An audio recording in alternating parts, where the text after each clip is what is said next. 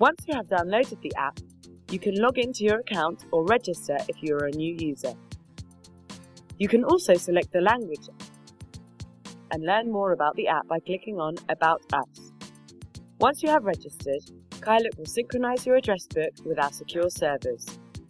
This process may last several minutes. Kylook will then delete the duplicates. Your address book will then be clean and ready to use. My Data allows you to see and manage your own data and to select your default K-code. Click on Edit to add or edit new data. The upper tabs help you define the privacy of your data. If you select Public, everyone will be able to see this information. If you select Contacts, it will be visible only to those who you share information with. If you choose Private, only you will see this information. The QR tab allows you to generate QR codes rapidly and effectively based on your K-codes or the information you choose. My Contacts helps you manage your contacts and groups data. You will see two upper tabs. The first one displays the contacts that are in your address book. You can look for a contact and add new contacts by clicking on the plus sign. Click on your contacts to see their data. By clicking on Edit, you can modify their data.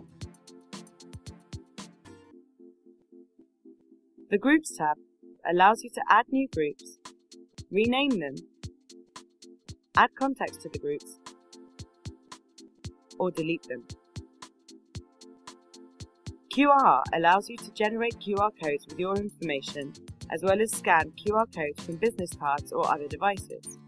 The scanned contact data can be written directly into your address book. Global Search helps you look for Kylook users worldwide. You need to introduce at least the K-code, the name or family name. You can add a contact to your address book by clicking on it. If you want to see more data, you must send them a request. You will find three upper tabs under Notifications. The first one displays the contact requests you have sent and received. You can delete your sent requests and accept or reject the received ones. If you accept a request, the data of that contact will be stored in your address book.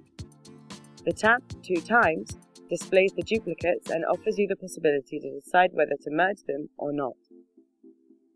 Under Suggestions, you will find Kylook users you may know. Settings allows you to edit your Kylook options. Sync allows you to activate or deactivate the data synchronization. Privacy offers you the possibility to choose which data you want to display as public or private. Each K-code can have different privacy settings. K-code allows you to activate and deactivate your K-codes. If you have an active K-code, you can share your data so that your contacts will find you on Kylook. Language gives you the opportunity to choose your language. By clicking on Change Password, you can redefine your password.